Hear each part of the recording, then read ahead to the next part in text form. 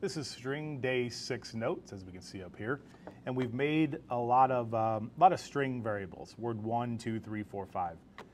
So word 1 points to alpha, and word 2 points to the exact same place when you create a string variable in this manner.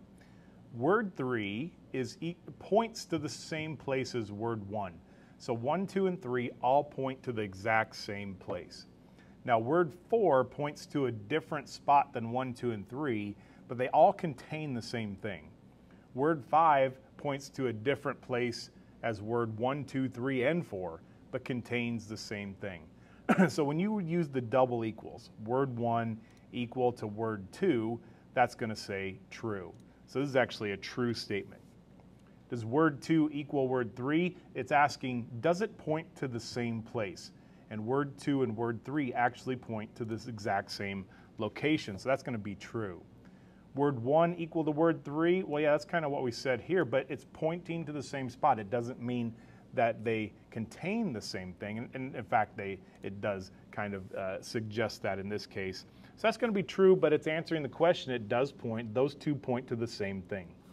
Word 1 equals word 4, that's going to be false because they are pointing to different places, different memory locations. Word 4 and 5, even though they look exactly the same, they're going to be false as well. Now, how do you compare what's contained in those spots? You use dot equals. So dot equals, as long as they contain the same thing, this will be true. So does word 1 contain the same thing as word 5? And that's actually true. So word 1 and word 5 both contain the word alpha. So this becomes true.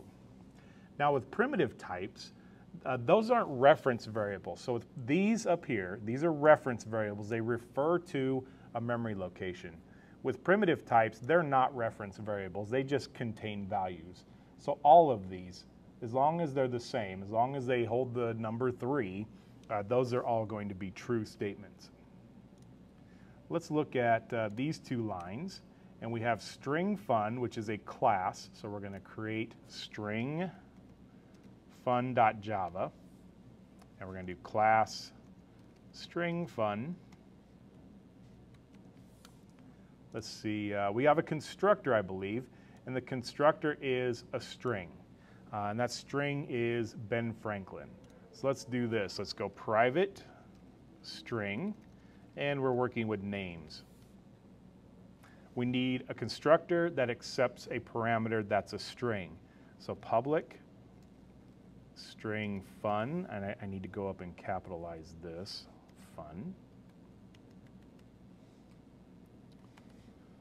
String name, which is now a different variable than the instance variable. This dot name is equal to name. I think we have a method. I think it's called initials. We're going to return the initials of the name, and in this case, it's going to be B and F for Ben Franklin. So I need initials. So public, we're going to return a string, initials. Don't need a parameter, that's in the constructor. So let's do this. I need the space for, I need the index for the space. Let's do int. I want to know where the space is. That's equal to word, or no, not word, but name dot index of the space. Here we go. No, space. All right, so now I can return. I want to return, first of all, name dot substring, the first letter of the name. That's going to be the B, and then substring. I need name dot substring. We need space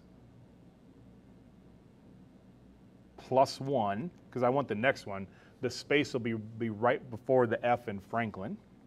2 space +2, and that'll grab one character. It'll grab the F and only the F. It won't grab the R in Franklin. Hopefully that runs. Let's see. Initials are BF for Ben Franklin.